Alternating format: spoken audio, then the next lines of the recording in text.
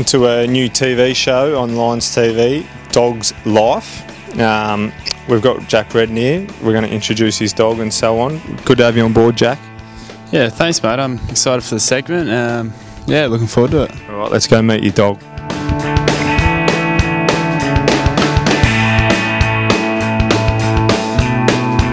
All right, so what's his name? His name's Archie. Archie Redden, number 30. What type of breed is he? He's a cavoodle, so he's a toy poodle cross cavalier. Yeah, he's a good little dog. He's very obedient. Archie, come here. Archie, sit down. Jake. Jake. See? Very obedient.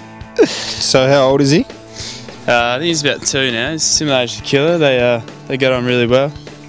Killa's a bully. Archie gets bashed up by the look of it. As you can see, they've both got little jumpers. Now, Reddo got these jumpers made up, you know? Yeah, I got Killa and Archie a jumper. Got the names printed on the back. Brisbane Lions shop at Gate 2 at the Gabba. They kind enough to do it for us. So. Just got some kids' jumpers and put some names on the back. They're obviously good mates. You got any stories about Archie for us? Zach O'Brien used to come around and steal him for a walk down Oxford Street. He used to try to pick up chicks down Oxford Street with him. Really? Yeah, Zachy O'Brien. Didn't really work for him, but had no success. No success. What's the personality like of Archie? Archie, Aim says it's very similar to me.